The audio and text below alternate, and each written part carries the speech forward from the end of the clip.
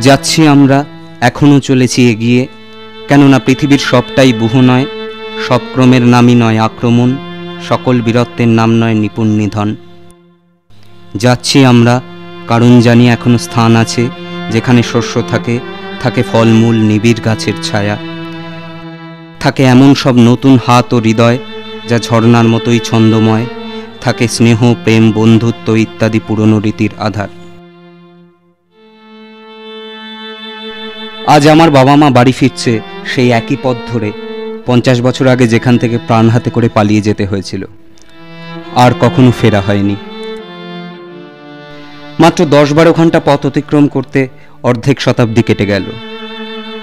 এই ফেরা সেই স্বদেশে যা ফেলে আসা হয়েছে, সেই ইতিহাসে যা কেউ মনে রাখেনি।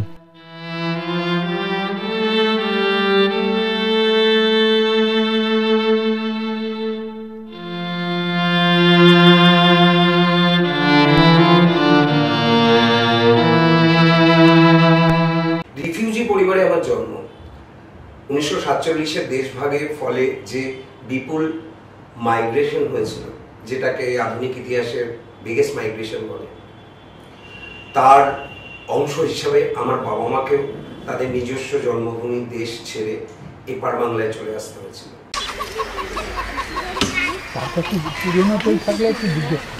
ভাই এটা কারণে আমিন বাড়ি করা এইটা, হ্যাঁ তো আমিন বাড়ি কি পুরনো বাড়িটা কোথায়? জানা যে ইটের বাড়ি ছিল, তোমরা বলতে পারবে না? না এত অল্প বয়সও কি করে? আমাদের পুরনো বাড়িতে তো অনেকগুলোই আছে। এই একটা আছে, ওই সাইডে একটা আছে, এই একটা আছে পুরনো বাড়ি, এই একটা আছে পুরনো বাড়ি, এই যে ভাই পুরনো বাড়ি এটা তো মেলা পুরনো। কি আছে? লোক আছে? একটু লোক আছে ভিতরে, আপনি যাই ডাক দিলেই বাইরে হবে।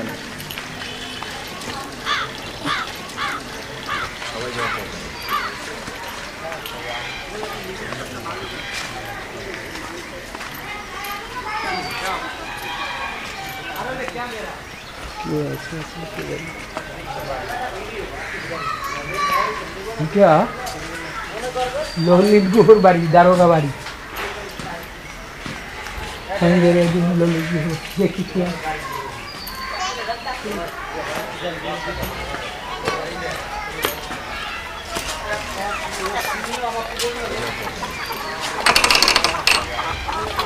আমরা এই পাড়ার আদি বাসিন্দা ছিলাম। বসো, 1950 সালে আমরা চলে যাই। তো এই আবার একটু এসেছি শুধু এই ছেলেপুলেদের নিয়ে, এরা আমার জন্মভূমিটা দেখার জন্য এসেছি। আমি ছোটবেলা থেকে বড় হয়েছি এমন একটা পরিবেশে যেখানে শুধু আমার বাবা মাই নয়, তার বন্ধু বান্ধব প্রতিবেশী প্রত্যেকেরই দেশ ছাড়ার একটা অভিজ্ঞতা ছিল, যার ফলে ঘরে বাইরে আমরা ওই দেশের ছেড়ে আসা দেশের গল্প আর ওই রক্তাক্ত দিনগুলোর স্মৃতির কথা শুনতে পাই। বিশেষ করে আমার মা খুব অল্প বয়সে দেশ ছাড়তে বাধ্য হয়েছিলেন, 11 বছর বয়সে। তার কাছে এমন একটা দেশের গল্প শুনতাম যেখানে প্রচুর নদী, নালা, প্রকৃতি আর বন্ধুদের গল্প বলতেন, যে বন্ধুর মধ্যে সব ধর্মের মানুষরা ছিল, এবং এমন একটা পরিবেশের কথা বলতেন যেখানে বিভিন্ন ধর্মের মানুষরা মিলেমিশে একসাথে থাকতেন। তারপরে পুজো সময় তো সমস্ত হিন্দু মুসলমান নির্বিশেষে আসতো, এবং আমাদের বাড়িতে দুজন লোক ছিল, মনসুর আর রাজাহার বলে, দুটি মুসলমান ছেলে। এই সময় তাদেরও কত আনন্দ, হয়তো সেজে গুজে পুজোর মধ্যে ছোটোবেলার থেকেই জামা কাপড় দেওয়ার সঙ্গে বাবা খানা শাড়ি দিতেন, ওটা জড়িয়ে পরে টোরে হয়তো গয়নাগাটি গায়ে ঘুমিয়েই পড়লাম। ওই মনসুর বাজাহার কোলে করে বাড়ির ভেতরে নিয়ে যেত। তারপরে অ্যানুয়াল পরীক্ষার প্রস্তুতি, খুব ভোরে উঠে পড়াশোনা করতে হতো। ভোরে উঠে 4টে বোধহয়, তখন 3:30 4টে আমরা সেই পুকুরে মুখ ধুতে যেতাম। ওই রাস্তার দিয়ে তখন রান্নাররা যেত, আমাদের ওখানে স্টিমারের ডাক নিয়ে সেই হাতে ঝুনঝুনি আর বা হাতে লণ্ঠন নিয়ে সেই শব্দ করতে করতে ছুটতো, আর আমরা এপার থেকে বলতাম আদাব, সালাম আলাইকুম, আর ওরা দূরের থেকে বলতো বাইচা থাকো, সুখে থাকো, বলে বলে ওরা যেত। অন্যদিকে আমার বাবার কাছে গল্প শুনতাম যে 1950 সালে কি ভয়ানক রায়ট হয় বরিশাল শহরে, এবং যেটা স্বাধীনতার আগেই শুরু হয়েছিল, কলকাতার ডাইরেক্ট অ্যাকশন ডে, সেখান থেকে নোয়াখালীর রায়ট, তার বদলা হিসাবে বিহারের রায়ট। এই যে হিংস্রতা, রক্তপাত এবং তার মধ্যে যে দেশভাগের পটভূমিকা রচনা হয়েছিল, তার একটা ইতিহাসের গল্প আমি বাবার কাছে শুনতে পেতাম। হাজার হাজার লোক সেই রওনা হয়েছে শুধু একটা বাঁচার তাগিদে, কোন রকম এনিহাউ টু সার্ভাইভ। যে চোরাপথে একটু যাওয়ার চেষ্টা করছে, they were butchered on the way, কেউ নৌকো করে যাওয়ার চেষ্টা করছে, তাদের plundered everything। সেই সব কাহিনীগুলো সে বলার নয়, we were on the hands of their mercy। হ্যাঁ, আর অন্য কোনো উপায় তো আমাদের জীবনে আর হইল না।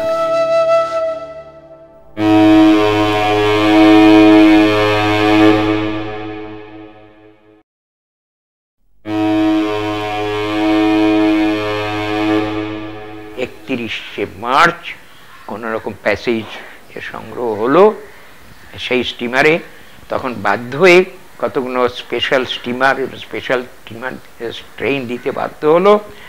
তাই ইয়ের মতো, গরু ছাগলের মতো সেই ইয়ে করে, মানে একেবারে লিভিং এভরিথিং বিহাইন্ড। কারো কাছে 10টা টাকাও থাকার মতো উপায় ছিল না। কত মানুষের যা কিছু সঞ্চয়, সেই শত শত বছরে তার সঞ্চয় সম্পদ, তাই এক কথা তারা ছেড়ে যে দিয়ে, কেউ লুট হয়ে গেছে, কেউ হয়ে গেছে, যার কিছু ছিল সবাই নিয়ে তারা সবাই এক বছরে চলে এসেছে। আমার প্রথম ছবি ছিল ওয়ে ব্যাক হোম, আবার আসিব ফিরে। আমার বাবা মাকে নিয়ে আমি 50 বছর বাদে ওদের দেশ বরিশালে ফিরে গেছিলাম। আর এই জার্নির ওপর তৈরি হয়েছিল 2 ঘন্টা ব্যাপী একটি ফিচার লেন্থের ডকুমেন্টারি ছবি, যেটা ভারতবর্ষের প্রথম দেশভাগ নিয়ে একটা ব্যক্তিগত ছবি। ভেতরে একটা অভাব বোধ ছিল, দেশের কথা ভাবলে ওই রোজ কালীঘাট বাসায় থাকতে ছাদে গিয়ে কাঁদতাম, সে শুধু কি বাবা মা, সে জীবন কোথায়, সেই প্রকৃতির সঙ্গে মানুষ হয়েছে ছোট থেকে, সেই পরিবেশ কোথায়, সে মানুষ কোথায়, কিছুই তো পাইনি। এই অভাব বোধ, স্বপ্ন দেখাও তো তাই, সবাই তো তাই বলে যে যা ভাবে তাই সব, ওই ভাবতাম, সেইগুলো স্বপ্ন দেখতাম। আমি গাই ঘরে ফেরার গান, উতলা কেন এ প্রাণ শুধু যে ডাকে, ফিরে আমাকে বিদেশ বিভুয়ে পড়ে আছি, তবু ছাড়ে না, কেন ছাড়ে না পিছুটা।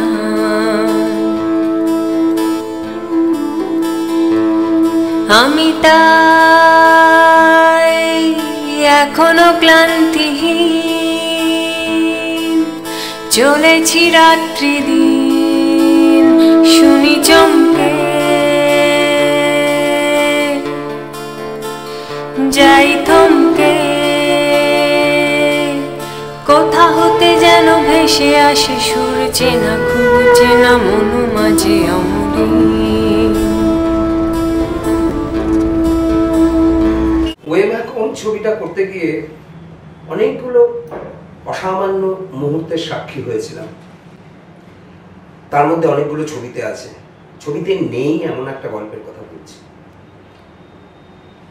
আসলে আমি প্রত্যেকটা ছবির মধ্যে থেকে একদিকে যেমন ওই রক্তাক্ত ইতিহাসের কথা বলার চেষ্টা করেছি, আবার অন্যদিকে আমার নিজের মনে হয়েছে দেশভাগের যে ক্ষত, সেটা এখনো খুব র এবং এই আমাদের উপমহাদেশের রাজনীতিতে এবং তাদের ধর্মীয় এবং যে পরিচয়ের রাজনীতি রয়েছে তাতে এখনও ওটা খুব ইম্পর্ট্যান্ট একটা রোল প্লে করে, যার ফলে দেশভাগ হয়তো একটা সমাধান হিসেবে ভাবার হয়েছিল, কিন্তু সেটা একটা সমস্যা হিসেবে বা আরো বড় সমস্যা হিসেবে আমাদের এই উপমহাদেশে দেখা যায়। তো এরকমই একটা গল্পের কথা বলি যে আমরা বরিশালে গিয়ে পৌঁছলাম, আমার বাবা মা সাথে সাথে আমাদের শুটিং টিম। তো ওখানে আমরা যখন অক্ষয় কুমার মেমোরিয়াল হল রয়েছে, যেটা বরিশাল শহরের একটা অন্যতম ইম্পর্টেন্ট হিস্টোরিক প্লেস, একটা অডিটোরিয়াম। তো আমরা যখন ঢুকলাম তখন দেখলাম যে ওখানে একটা ধর্মীয় অনুষ্ঠান চলছে এবং কয়েকজন মৌলানা বসে আছেন এবং অনেক ধার্মিক মানুষ ওখানে বসে আছে, একটা ধর্মসভা চলছে। তো আমরা ওখানে ঘুরে ঘুরে দেখতে আর ক্যামেরা নিয়ে করতে শুরু করায় সবারই একটা কৌতূহল তৈরি হয় যে আমরা কি করছি এখানে। তো কিছুক্ষণ বাদে আমরা যখন ঘুরতে থাকছি দেখি অনেক মানুষজন এসে আমাদের পাশে জড়ো হয়েছে এবং আমরা কে কি কোথা থেকে এসেছি এটা জানতে চাইছি।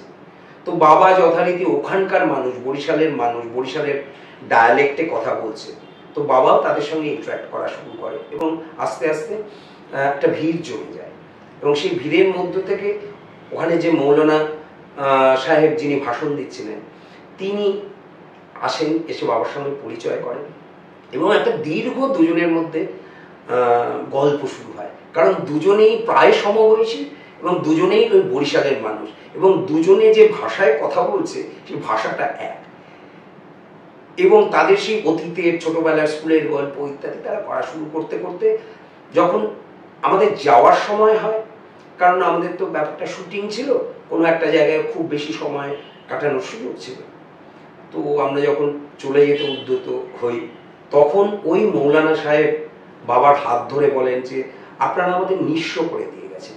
নিঃস্ব করে দিয়ে গেছেন মানে ভালোবাসা থেকে নিঃস্ব করে দিয়েছেন, প্রতিবেশী হিসেবে নিঃস্ব করে দিয়েছেন, আপনারা চলে যাওয়ার পর আমরা ফাঁকা হয়ে গেছি। বাংলাদেশের দক্ষিণে প্রায় সমুদ্রের কাছে ছিল আমাদের দেশ বরিশাল। অগুন্তি নদী জালের মতো জড়িয়ে রাখত বরিশালকে। সেই নদীতে লাল নীল সবুজ পাল তুলে ভাটার টানে নৌকো ভেসে যেত মোহনার দিকে। সুপুরি বন ছেয়ে থাকত বরিশালের আকাশে। উদ্বাস্তু পরিবারের সন্তান হিসেবে আমি বড় হয়ে উঠেছি আমাদের হারিয়ে যাওয়া সেই দেশের খোঁজ নিয়ে। ভিড় ঠাসা শহরে বসে আমার বাবা মা যে নদী নালা খাল বিল উন্মুক্ত প্রান্তরের গল্প করতেন তার স্বপ্ন নিয়ে। আমার কাছে 50 বছর বাদে কলকাতা থেকে বরিশালের এই যাত্রা শুধুমাত্র ভৌগোলিক দূরত্ব অতিক্রম করা ছিল না, এ যাত্রার উদ্দেশ্য ছিল স্মৃতির সরণি বেয়ে হারিয়ে যাওয়া স্বদেশের নির্মাণ। জ্বলন্ত ঘরবাড়ি, অগ্নিলিপ্ত আকাশ, ছিন্ন বিচ্ছিন্ন মানবদেহ সরিয়ে সেই স্মৃতিমেদুর অতিকথার দেশকে খুঁজে বার করা, যা অপসারিত করে দেয় যা কিছু মলিন, যা কিছু বিরূপ, যা কিছু অন্ধকার।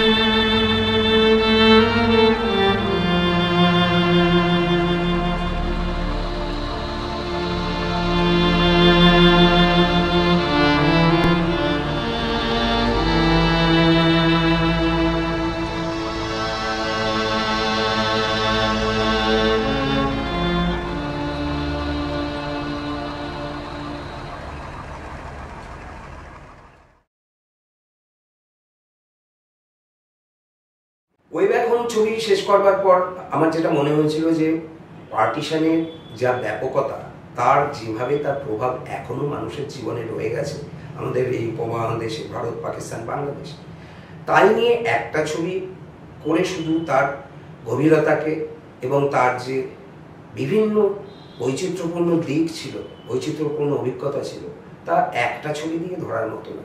এবং আমরা দেখেছি যে ইউরোপে হলোকস্ট নিয়ে একটার পর একটা ছবি হয়েছে। হলোকস্ট এবং দ্বিতীয় বিশ্বযুদ্ধের অভিজ্ঞতা এবং ফ্যাসিজমের উত্থানকে বিভিন্নভাবে অজস্র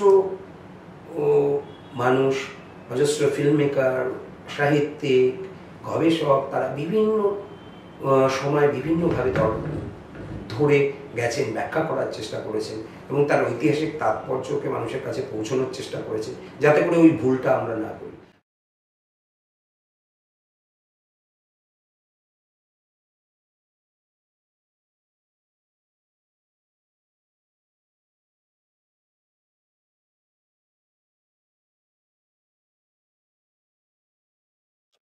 The little time that we had together, it was a very blissful time that we had together. We were very happy with each other, and that happiness that we shared, I thought that was the best thing that has happened to me in all my life.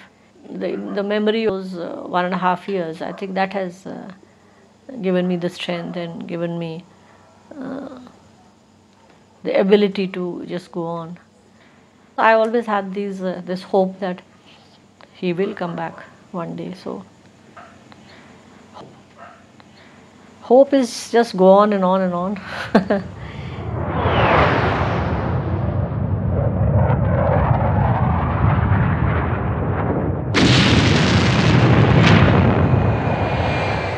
এই ছবিটায় আমি ৭১-এর যুদ্ধে ভারতের এয়ারফোর্সের 52 জন পাইলটের হারিয়ে যাওয়ার গল্প আমি বলি, যারা যুদ্ধ করতে গিয়ে, বম্বিং করতে গিয়ে পাকিস্তানে ধরা পড়েছিল জীবিত অবস্থায়, কিন্তু তারা কোনোদিন ফিরে আসেনি। কারণ একই সময় ৭১-এর যুদ্ধের পরে ভারতবর্ষেও প্রচুর পাকিস্তানি সৈন্য ধরা পড়েছিল এবং তাদের বেশিরভাগ অংশকে ফিরিয়ে দেওয়া হলেও কিছু অংশ কোনো না কোনো কারণে থেকে যায়।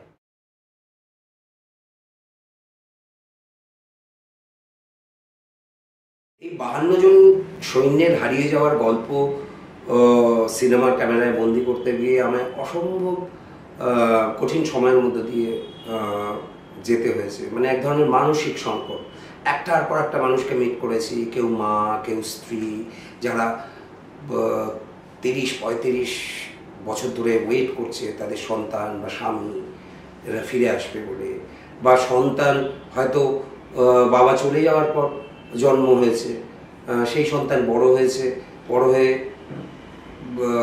যখন জেনেছে যে বাবার এই পরিণতি, তখন সে বড় হয়ে সেও এই লড়াইটার মধ্যে জড়িয়ে গেছে, তাদেরকে ফিরিয়ে আনার যে লড়াই। It seems very rosy and seems very nationalist and very sort of pride seeking by saying that they've actually sort of देश के लिए अपनी जान कुर्बान कर दी, that's fair enough, but नहीं, अगर कुर्बान नहीं हो पाई है जान, then what do? You can't accept it. At least we can't. As a family, we can't accept it. The nation may accept it, but as a family, how can I accept that my father is there in a Pakistani jail and I forget about it? The nation can very well forget about it. The armed forces can forget. The Foreign Affairs Ministry can forget. The Defense Ministry can forget. But how can a son forget about his father? Or how can a wife forget about her husband? এই ছবিটা শেষ হয়ে যাওয়ার পর হঠাৎ একদিন আমি একটা ফোন পাই। একজন মহিলা আমেরিকা থেকে আমায় ফোন করে, তার বয়স হয়তো তখন 40-40 হবে। উনি বলেন যে আপনার ছবিটা আমি দেখেছি, আপনার সঙ্গে একটু কথা বলতে চাই। আমি ছোটবেলার থেকে এই জেনে বড় হয়েছি যে আমার বাবা যুদ্ধে মারা গেছিলেন। এই ছবিটা দেখে আমি জানলাম যে উনি যুদ্ধে মারা যাননি, উনি অনেকদিন বেঁচে ছিলেন এবং উনি হয়তো এখনো বেঁচে আছেন। এইটা আমার জীবনে একটা অদ্ভুত সংকটের জন্ম দিয়েছে। দেখে যেমন দময়ন্তী তাম্বে তার হাজব্যান্ডের লড়াইটাকে এগিয়ে নিয়ে গেছেন, আর কোনোদিন বিয়ে করেননি, একা থেকেছেন এই লড়াইটা লড়বেন বলে। অন্যদিকে খুব সাধারণভাবেই অনেকে জীবনে মুভ অন করে গেছেন, তারা হয়তো নতুন জীবনে প্রবেশ করেছেন, আবার বিবাহ করেছেন এবং হয়তো এমন পরিবেশে বিবাহ করেছেন যেখানে পূর্বতন স্বামী বেঁচে আছে এটা বলাটা যায় না।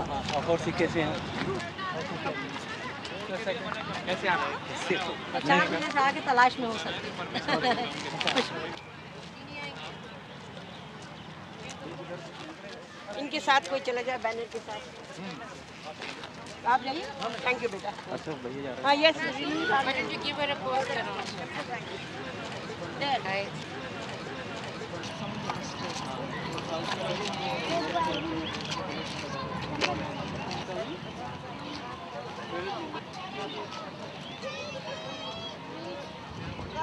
चार जनरेशंस उनका इंतज़ार करते करते I've lost my parents, he's lost his parents.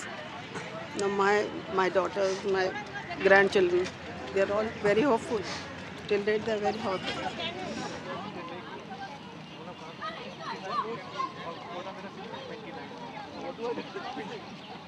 There's nothing left to say. Everybody said a lot, but I think it's exceeded all boundaries and limits of humanity now. So if we can put an end to all this, and days like this don't come again, that'll probably be it.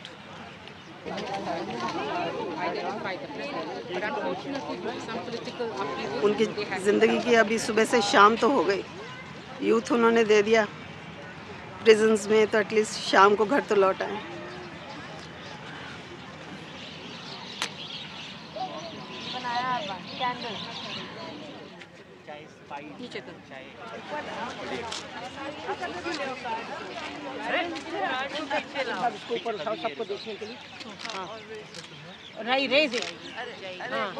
और थोड़ा जल जाने दे।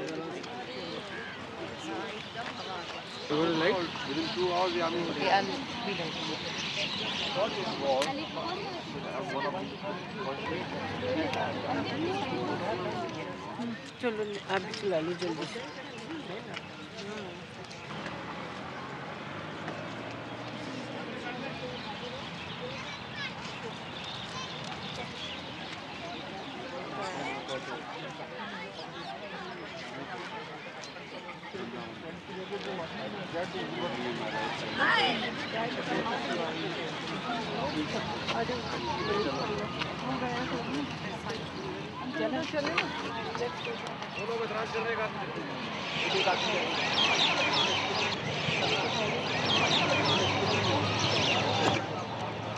Hope dies last in ওয়ারের পর আমার তৃতীয় partition নিয়ে ছবি ছিল ওয়াগা, এবং ওয়াগা ছবিটা আমি অন্যভাবে বানাতে চেয়েছি। অর্থাৎ ওয়ে ব্যাক হোম এবং hope dies last in war দুটো হিউজ ট্র্যাজেডি আমি ডিল করেছি, যেখানে একদিকে দেশভাগের দুঃখ, দারিদ্র এবং রক্তপাত, মৃত্যুর গল্প, অন্যদিকে ৭১-এর যুদ্ধে হারিয়ে যাওয়া সৈন্যদের গল্প, তাদের ট্র্যাজেডি, তাদের পরিবারের ট্র্যাজেডি ইত্যাদি নিয়ে গল্প। তো এই আমি দুটো ছবি করতে গিয়ে মানে এক অর্থে একদম নিঃশেষ হয়ে গেছিলাম, ড্রেইনড হয়ে গেছিলাম, এবং আমার একটা রিজুভিনেশনের দরকার ছিল পার্টিশন স্টোরির মধ্য থেকে। তো তখন আমি ওয়াগা বর্ডারের যে দৈনন্দিন প্রতিদিন যে মিলিটারি প্যারেড হয়, যেটা একদিকে খুব একটা গ্ল্যামারাস একটা ইভেন্ট, একটা কালারফুল ইভেন্ট, অন্যদিকে একটা ধরনের মজার দিকও আছে ওটার মধ্যে, যে আমরা কিভাবে শুধু বর্ডারটাকে মেনেই নিই, যে একটা দেশ প্রথমে দুভাগে ভাগ হলো, তারপর 3 ভাগে ভাগ হলো, এক মানুষ 2 ভাগে ভাগ হলো, 3 ভাগে ভাগ হলো, এটাকে শুধু মেনেই নিই আমরা, উল্টো সেটাকে সেলিব্রেট করা শুরু করেছি। কি করে না, বর্ডারে রোজ আমরা পরস্পরের প্যারেড করে একে অপরের প্রতি কে কার থেকে বড় তার একটা প্রমাণ দিই। सेरेमनी देखने आते हैं, पाकिस्तान और इंडिया का दोनों तरफ का देखने आते हैं, लाइन देखने आते हैं, जो गेट देखने आते हैं। Described date 20,000 people come in the border. मगर इंडिया और पाकिस्तान में रीजन ही ना कर सकते, एक दूसरे की नकल नहीं कर सकते। वो फिर पाकिस्तान वाले बोलेंगे भी हमारी नकल करते हैं, फिर इंडिया वाले जब पाकिस्तान वाले इनकी नकल करेंगे, ये भी बोलेंगे भी हमारी नकल करते हैं। ऐसे बेइज्जती हो जाता ना।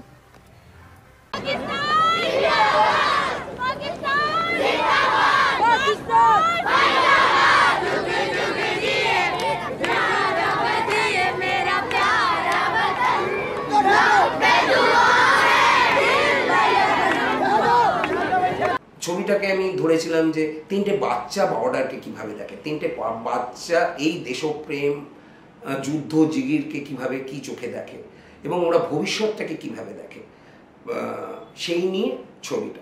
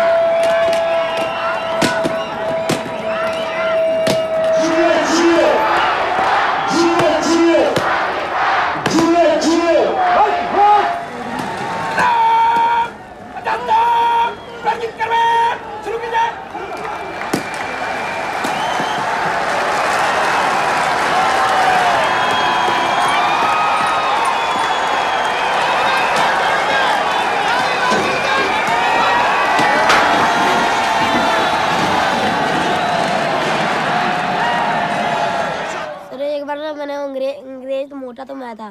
उसने ना 2 बंदे देखा था पूरा पास में, एक बंदा ना मेरे पास में आ गया। मैं चल हट, ये नहीं पता वो दूर है।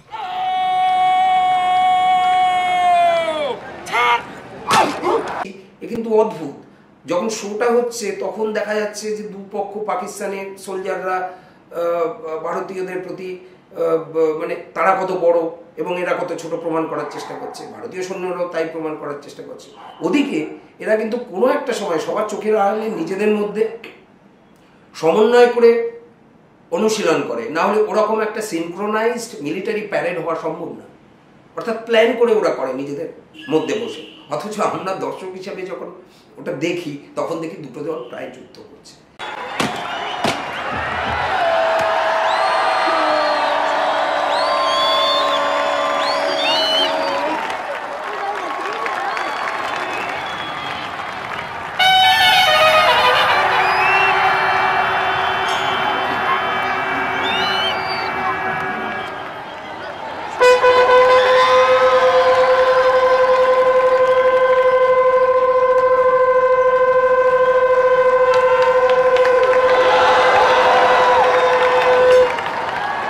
ছবিটা করতে গিয়ে আমার নিজের জীবনে একটা অদ্ভুত অভিজ্ঞতা হয়েছিল। সেটা হচ্ছে যে ছবিটা দুটো দেশ থেকে শ্যুট করার কথা, ভারতের দিক থেকে এবং পাকিস্তানের দিক থেকে, কিন্তু অ্যাজ এ ডিরেক্টর পাকিস্তানে যাওয়ার ভিসা আমি পাই না। কারণ ভারতীয়দের পাকিস্তানে যাওয়া এবং পাকিস্তানিদের ভারতে আসার সরকারি অনুমোদন পাওয়া ব্যাপারটা খুব কঠিন, আর মিডিয়া পার্সন হলে তো আরও কঠিন হয়ে যায়, কঠিনতর হয়ে যায় ব্যাপারটা। তো আমি ওখানে শুটিং করার পারমিশন পাই না। তখন আমার এক পাকিস্তানি ফিল্ম মেকার বন্ধু, ক্যামেরাম্যান, সে পাকিস্তানের দিকটা শ্যুট করার জন্য আমি তাকে বলবার পর সে রাজি হয়। এবং ছবিটার প্রডিউসার ছিল জার্মান, দুজন জার্মান প্রডিউসার ছিলেন এই ছবিটা। দুঃখের বিষয় হচ্ছে আমার পাকিস্তানি বন্ধু ভারতে আসার পারমিশন নেই, আমার পাকিস্তানে যাওয়ার পারমিশন নেই, কিন্তু জার্মানদের কিন্তু দুদেশে যাওয়ারই পারমিশন আছে, ভিসা আছে, এবং ইজিলি তারা সেটা পেয়ে যায়, সহজভাবে পেয়ে যায়। তো আমরা প্ল্যান করেছিলাম আগে পাকিস্তান পর্ব শ্যুট করব, তারপরে পাকিস্তান থেকে আমার জার্মান প্রডিউসাররা ওই রাশগুলো নিয়ে ভারতবর্ষে আসবে, মানে অমৃতসরে আসবে, আমরা তখন রাশগুলো দেখব, তারপরে আমরা ভারতবর্ষের দিক থেকে শ্যুটটা করব।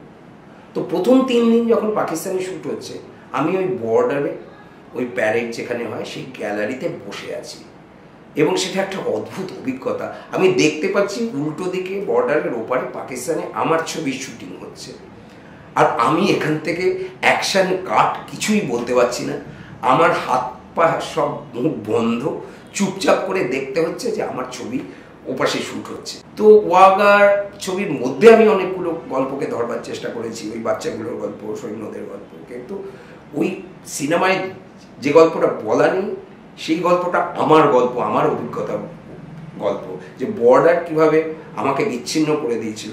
কিন্তু আমি যখন ছবিটা এডিট করলাম তখন কিন্তু সিনেমা যেহেতু বর্ডারলেস, সিনেমার কোনো বর্ডার হয় না, আমি কিন্তু ভারত আর পাকিস্তানের মধ্যে সিনেমা দিয়ে একটা ব্রিজ তৈরি করে দিতে পেরেছিলাম।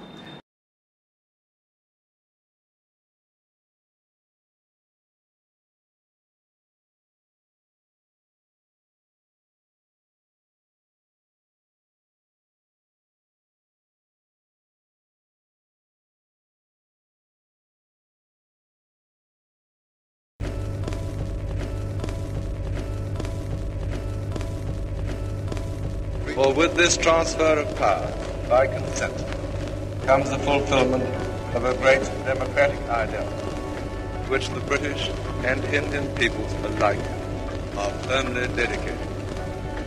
It is inspiring to think that all this has been achieved by means of peaceful change. Heavy responsibilities lie ahead of you, but when I consider the statesmanship you have already shown and the great sacrifices you have already made, I am confident that you will be worthy of your destiny. I pray that the blessings of the Almighty may rest upon you, and that your leaders may continue to be guided with wisdom in the tasks before them. May the blessings of friendship, tolerance, and peace inspire you in your relations with the nations of the world. Be assured always of my sympathy in all your efforts to promote the prosperity of your people and the general welfare of mankind. That is the end of His Majesty's message.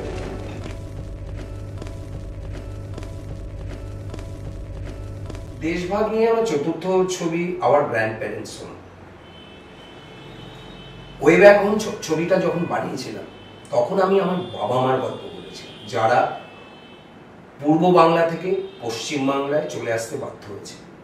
কিন্তু একই সময়ে বা তার আগে বা পরে বহু মানুষকে পশ্চিম বাংলা ছেড়ে কিন্তু পূর্ব বাংলায় চলে যেতে হয়, বা ভারতবর্ষ থেকে পূর্ব পাকিস্তানে বা পশ্চিম পাকিস্তানে চলে যেতে হয়।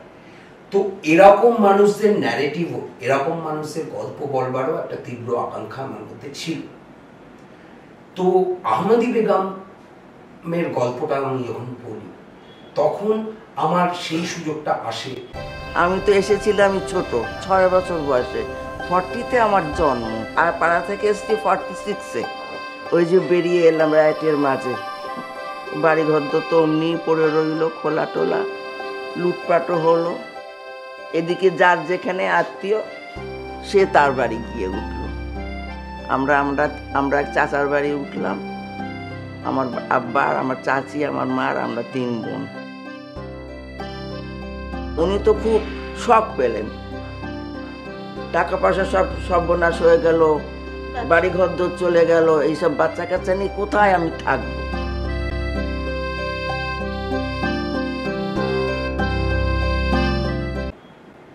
আমি যখন আহমেদি বেগমকে উনি বোধহয় 70 বছর বাদে কি 65-70 বছর বাদে আবার ফিরলেন, নিজের পুরনো বাড়িটা খুঁজে বার করবার চেষ্টা করলেন। তাদের সেই মিনার্ভা থিয়েটারে গেলেন, তার বাবা যার মালিক ছিল, সেই মিনার্ভা হাত বদল হয়ে গেছে। এবং খুব আমরা দেখলাম যে সেই মিনার্ভার যে একটা ইতিহাস ক্রোনোলজি ওখানে রয়েছে, টাঙানো আছে, সেখানে মাঝখানে 15টা বছর নেই। হ্যাঁ, অর্থাৎ দেশভাগ হওয়ার আগের কিছু বছর এবং পরবর্তী প্রায় 10 বছরে কারা ওই হলের মালিক ছিল তার কথা লেখা নেই। এও এক অদ্ভুত ইতিহাস যে এই মানুষগুলো যারা এখানে থাকতো তাদের ইতিহাসও মুছে গেছে। আর এই জায়গাটা কেমন ছিল নানু? এই জায়গাটা তো বললাম না, এইখানটায় কাউন্টার এরকম করে বসতো। হ্যাঁ, কাউন্টার ওদিকে দুদিকে ছিল। আচ্ছা, এখানে কার নাম লেখা আছে? উৎপল দত্ত। তুমি একে এই নাটকগুলো দেখছি না? তখনকার নাটক আলাদা। মানে এটা থাকবে কলকাতা সিটি কর্পোরেশনের ওখানে। অনেকদিন তো বন্ধ ছিল। না এত বছর তো আর বন্ধ থাকেনি। খালাম্মা তো গেছে, খালাম্মা যখন স্কুলে গেছে তখন বড় নানি আর খালাম্মা আসতো। ওই পিরিয়ডটা কোনো রেকর্ড নাই। তার মানে রিওপেন হলো 25-এ। 25 থেকে 59 পর্যন্ত একটা মিসিং। হ্যাঁ, না নাই, আমি যেখানেই দেখছিলাম ওই ক্রোনোলজিক্যালি বলা আছে 1873 থেকে একদম। হয়তো রেকর্ডটা রাখা হয়নি কোনো কারণে, থাকলে ভালো হতো।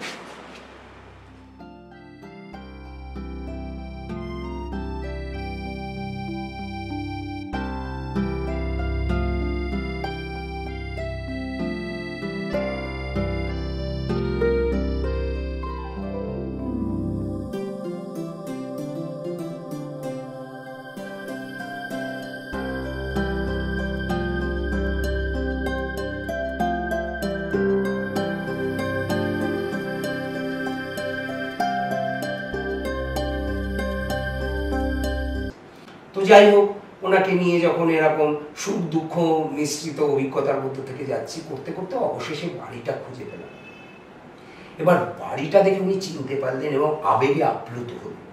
কিন্তু একই সময়ে আমাকে জিজ্ঞেস করলেন, আমি বললাম চলুন, এটাই তো আপনাদের বাড়ি, এত খুঁজে খুঁজে বার করলেন, ঢুকুন। ওনার মুখটা যেন শুকিয়ে গেল, বললো কেউ কিছু বলবে না তো, কেউ আমায় আটকাবে না তো। তো এই যে ভয় আতঙ্ক, এক শিশু উনি 10 বছরে ছেড়ে গেছিলেন, সেই সময় মৃতদেহের উপর পা দিয়ে হেঁটে যেতে হয়েছিল, তাদের সর্বস্ব হারিয়ে ফেলেছিলেন। পরবর্তীকালে অত্যন্ত সংগ্রাম করে ঢাকা শহরে তিনি সন্তানদের বড় করেছেন, পরবর্তীকালে বিয়ে হয়েছে, সন্তানদের বড় করেছেন। কিন্তু উনি বারবার বলতেন কলকাতাই আমার দেশ। উনি বাংলাদেশকে নিজের দেশ, ঢাকাকে নিজের শহর মনে করতে পারতেন। সেই মানুষটা যখন এসে তার ছেড়ে যাওয়া বাড়ির সামনে দাঁড়াচ্ছে, সহজভাবে ঢুকতে পারছেন না, বলছেন যে কেউ আটকাবে না তো, কেউ বাধা দেবে না তো। তো এই গল্পগুলোর মধ্যে থেকে আমি দেখেছি যে আমাদের লিখিত ইতিহাস, এই যে মানুষগুলোর মধ্যে দেশভাগের ইম্প্যাক্ট, তাদের হারিয়ে ফেলার দুঃখ এবং ভয়, আবার অন্যদিকে আশাবাদ, অন্যদিকে হারিয়ে যাওয়া বন্ধুকে কাছে পাবার পরে যে অভিব্যক্তি, এই সবগুলোই খুব জীবন্তভাবে বিদ্যমান। এটা রামচাঁদ ঘোষলেন না? 8 নাম্বার রামচাঁদ। 7, 8 কোন দিকে হবে? আরো যাওয়া আগে। আপনারা কোথায়? ওনারা 46-এর সময় এখানে ছিলেন, 8 নাম্বার বাসায় দেখতে আসছেন। আমার মনে হয় এই বাড়িটা 8 নম্বর। এটা হতে পারে। এই যে এটা কি 8 নাম্বার?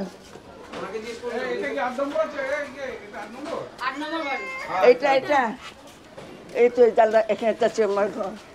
এই যে এই তো এইটা তোমাদের কি মনে পড়ছে না? হ্যাঁ, এইখান দিয়ে বেরিয়ে বেরিয়ে খেলা করতাম। কি রং ছিল নানু? এইরকমই ছিল গেটটা? কাঠের গেট ছিল, কিলা। 8 নম্বরটা হলো আমার বাবার নানা বাড়ি। আর এটা হচ্ছে তোমার বাবা নিজে? হ্যাঁ, নিজে কিনেছিল। ছোটই, খুলবে না বোধহয় ভয়তে। না, খোলার কারণ নেই।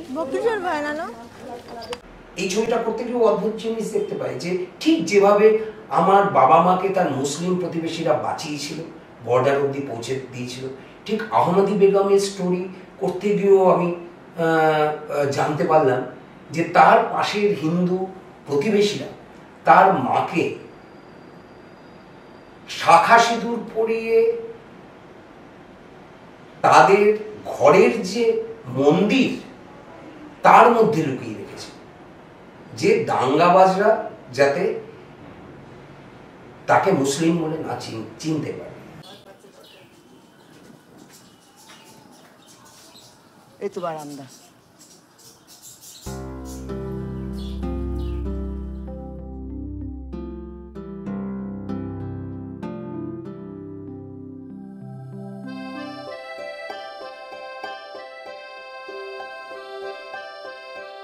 আমরাও তো রিফিউজি, বলে না, খুবই কষ্ট লাগে রিফিউজি শুনলে। কেন, আমাদের তো একটা দেশ আছে, দেশ ছিল, এখন ভাগ্যের গুণে নাই।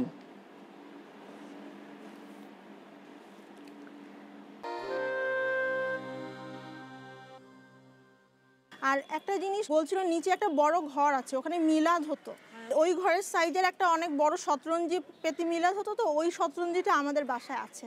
ওইটাই দেখাচ্ছিল নানু যে এইটাই হচ্ছে ওই শতরঞ্জি, যেটা এই ঘরের মাপে বানানো।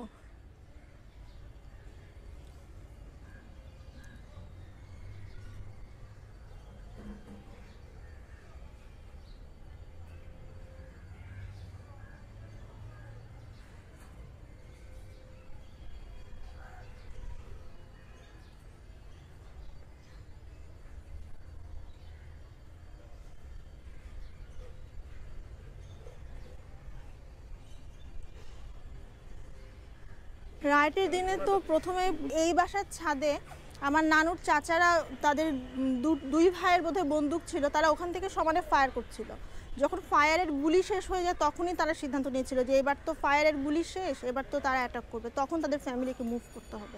আমাদের নানুর পুরো ফ্যামিলিকে সবাই চিন্তা করছিল যে লুকায় রাখবে, এই জন্য নিয়ে যাচ্ছিল, এখান থেকে নিয়ে গিয়েছিল। গিয়ে পাশের কোনো হিন্দু বাড়িতে একটা দেয়াল টপকে, আশেপাশেই হবে, দেয়াল টপকে, এরকম করে দেয়াল টপকে ফেলে দিয়েছিল। এবং ওই বাসার ভদ্রলোক তাদের বাসার পুজোর ঘরে তাদেরকে দিয়ে তালা দিয়ে দিয়েছিল, কারণ পুজোর ঘরে নিশ্চয়ই কেউ সন্দেহ করে ঢুকবে না। এবং আমার নানুর মা যিনি, ওনাকে তখন মতো করে সাজিয়ে, মানে সিঁদুর পরিয়ে, শাখা পরিয়ে, ওরকমভাবে আলতা পরিয়ে পায়ে তাদেরকে ওরকম রেখেছিল যেন দেখলেও কেউ সন্দেহ না করতে পারে। এইখানেই সম্ভবত তোমার নানি যে গল্প বলছিলেন না, যে পাশের বাড়ির লোকের আশ্রয় দিয়েছিল, এই আশপাশে কোনো একটা বাড়ি হবে। জি, আমারও সেরকমই মনে হয়।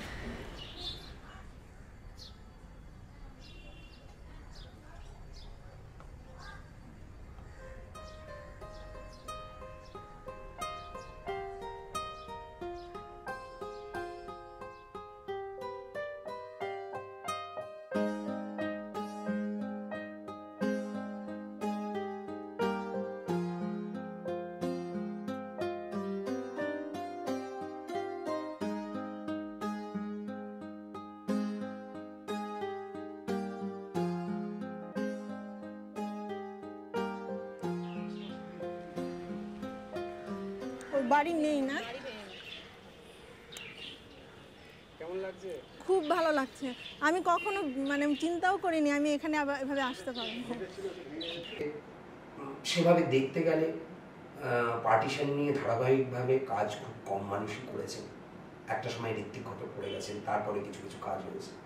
আর এই সময়ে দাঁড়িয়ে আমি 2000 সাল থেকে আজ অবধি ধারাবাহিকভাবে দেশভাগ নিয়ে কাজ করে গেছি। আমার মনে হয় এগুলো নিয়ে চর্চা হওয়া উচিত, কারণ এগুলো খালি পুরনো সময়ের কথাই বলে না, এগুলো নতুন সময়ের কথা বলে। আজকের দিনে পার্টিশনের কি রেলিভেন্স, ইতিহাসকে কিছুকে দেখা উচিত তার কথা বলে। এবং শুধু তাই নয়, এই ছবিগুলো করবার জন্য আমি বারবার বর্ডার ক্রস করে গেছি, ওপারের মানুষের সাহায্য নিয়েছি, পাকিস্তানে আমার মুসলিম বন্ধুর সাহায্য নিয়েছি, বাংলাদেশে মুসলিম বন্ধুর সাহায্য নিয়েছি, তবেই আমি ছবিগুলো করতে পেরেছি।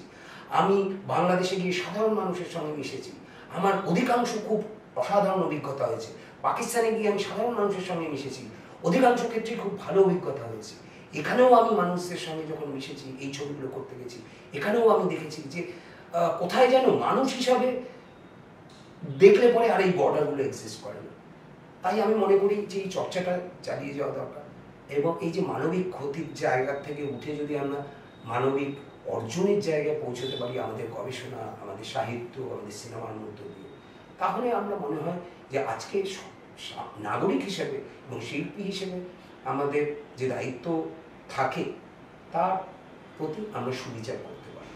আমার পার্টিশনের ছবিগুলো করে যেটা বারবারই মনে হয়েছে যে এই ছবিগুলো আমাদের নিজেদের মধ্যে যা দ্বন্দ্ব, ঘৃণা আমরা পোষণ করেছি, অনেক সময় সঠিক কারণে, অনেক সময় বেঠিক কারণে, কিন্তু আমাদের মধ্যে এখনো সেই জায়গা আছে যে আমাদের মধ্যে যেগুলো ভালো সেগুলোকে চর্চা করি, ইতিহাসের যে সুন্দর দিক সেগুলোকে চর্চা করি, আর ইতিহাসের যে খারাপ দিক, খারাপ অভিজ্ঞতা, আমরা সময়ের দাস হয়ে গিয়ে যে ধরনের অন্যায় সব কমিউনিটি করেছি, প্রতিবেশীর প্রতি করেছি, সেইগুলোকে যদি আমরা রেকটিফাই করতে পারি তবেই আমরা হয়তো নতুনভাবে একটা সমাজ গড়ে তুলতে পারি, যে সমাজে ধর্মের কারণে, ঘৃণার কারণে মানুষের জীবনহানি না হয়, মানুষের স্বপ্ন ভঙ্গ না হয়।